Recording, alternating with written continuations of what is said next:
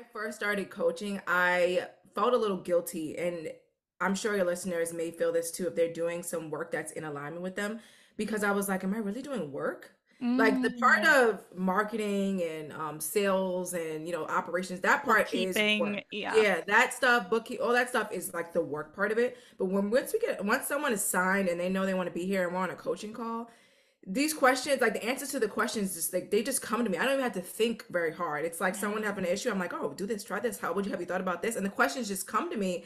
And then I get off the call and I'm like, did I just do work or did I just help a friend? Like that's genuinely what it feels like. And in the beginning, it was like felt so uncomfortable. Like, is this Yeah. how easy it could like life and work could be in terms of Yeah. like coaching? There's this part in personal development where it's like, am I ever going to be this masterpiece? Like, Yeah. I've been Yeah. working and working and working on all these things. Is it ever going to get to this place where I just feel like I am fixed Mm, almost? yes. And I had to unlearn that. I- I'll tell this story, and it happened in a therapy session, and I'll never forget this day. I was in therapy, and when I first started with this therapist, she was like, it seems like you are suffering from anxiety. And growing up, that was not a thing.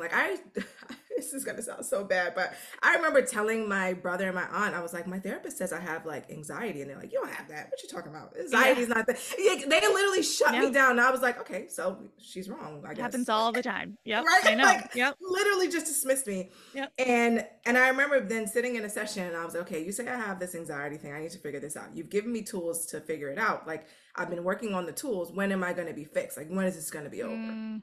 And she was just like, this is a life journey. Like you're gonna have to continuously work on it. You have the tools now, and it's never gonna just go away. It's a natural feeling. And I just remember looking at her like, are you freaking kidding me? What am I Yeah. paying you for? I got so pissed. I Yeah. was like, you're not gonna fix me? What? I know. And that's when I had to realize that yeah, they were not gonna be fixed. We're never gonna be perfect. There's no masterpiece to get to. It's more so we have to figure out what you want. And I know that when you hear that, I think it's one of the things like, of course I know what I want. But most people I realize don't know what they want. No, I have no idea. Yeah.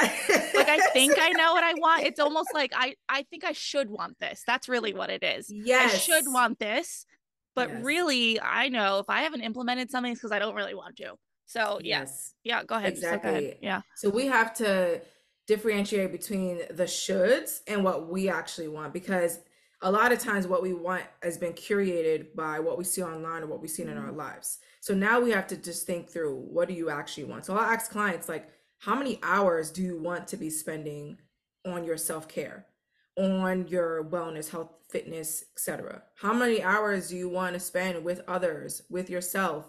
And then I'm like, all right, how many hours do you want to work? Right? Because we all go to, oh, these are my work hours. That's where we want to start. But I'm like, mhm. no, look, because the thing is, we complain about having all those work hours. So let's start backwards. Like, let's think through, what is the lifestyle changes I want to make? Where do I want to be? How many hours do you want to spend? What do you want to do each day or each week or each month or each quarter, each year, etc.? Remember that my feelings are not facts. And if I can switch my thoughts and get started, most likely I'll be able to push past it. It's just Mhm. more so that starting point that's the hardest part. So sometimes I will say, okay, I'm not feeling it right now, or I'm tired. I need to just take a nap, or I need to sleep, or I need to take a beat. I'll take it for 30 minutes, maybe an hour. Maybe it's the entire Monday. But Yeah. Tuesday, I'm going to now adapt and move past it and start really small and at least get going on one of the things. Mhm. That way I don't disappoint myself. Yeah. I know how you feel, because especially as an entrepreneur, I have ideas every single day of things I Yeah. want to start or do. And I just started keeping an ideas book, and I Mm. recommend that to my clients too, because a lot of times we get distracted by our own ideas. It's not even like I get distracted by Instagram. It's more so like, now I want to look up everything about this topic I just Yes, I learned. totally and, do that. Yes. and then I'm Yes. going down a rabbit hole, and then I'm like, oh shoot, it's 5 o'clock. Like, how did Yes. I get here? So I started just keeping like an ideas notebook where I'm writing down all the ideas and things. It's literally like this one business notebook where all my ideas, notes, things I want to remember are all in this one spot. And then each season I plan out when I can actually realistically make that happen. Thing I would recommend is setting up a time to meet with yourself. So Mm. I would recommend at least one meeting with yourself a week. And during that meeting, what I want you to do is reflect on where you're currently at in your life? Like, which I may sound like a big question, but just think through like, what are the parts of my life I'm happy with, I'm content with, I've grown in, and what Mm-hmm. are the areas where I want to improve? Because that'll kind of show you where your time is going well and where your time could be better spent. Okay.